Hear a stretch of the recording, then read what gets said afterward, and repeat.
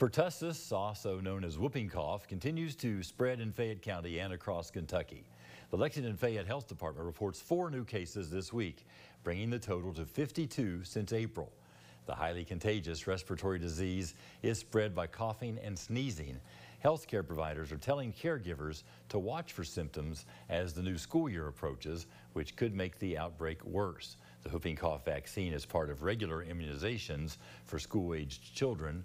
A booster is recommended for kids 11 and older. The health department encourages parents to schedule these shots ahead of the upcoming school year.